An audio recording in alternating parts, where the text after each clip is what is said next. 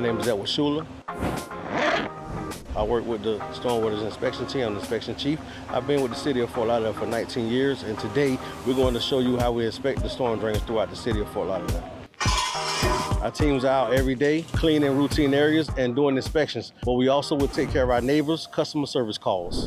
There are nearly 10,000 catch basins in the city, and last year's city teams conducted nearly 20,000 inspections, a combination of proactive and reactive, which were in response to resident calls. On average, every catch basin is inspected twice a year to ensure we're always ready for the next storm.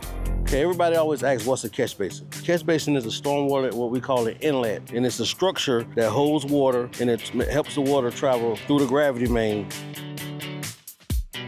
Right now, he's inspecting the drain to make sure there's no cracks or any discrepancies around the basin and around the apron. He's also checking to see the depth of the water. If it's a half a pipe, which we call the pipe is halfway or full pipe. And now he's using the sediment stick. What the sediment stick does is it shows us the depth of the water that's inside the basin that's holding at the bottom of the sump. It's normal for there to be water in the catch basin because several things that may occur. It may be a tight influence area, or it can be perforated pipe. And if it's perforated pipe, it may take anywhere from 48 to 72 hours to drain.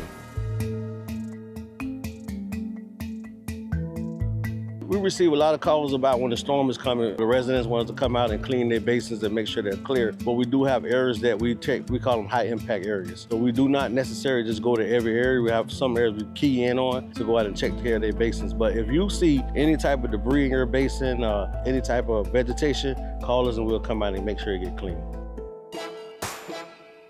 We decide a catch basin needs to be cleaned when we see sediments, when we see close amount of water, or any type of debris on the inside as far as vegetation, anything like that. And we get a crew to come out with a vacuum truck and they clean the basins out. The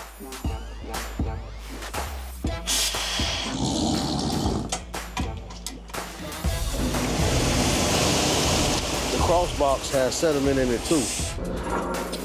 So what he's gonna do is gonna reposition the truck, put it on this side, and we're gonna clean this box.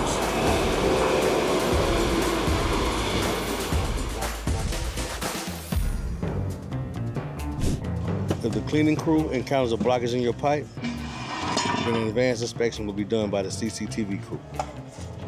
What they did was they put a camera in the ground, a robotic camera, and they went across the street up under the road to make sure the pipe was clean, doesn't have any cracks, doesn't have any deficiencies.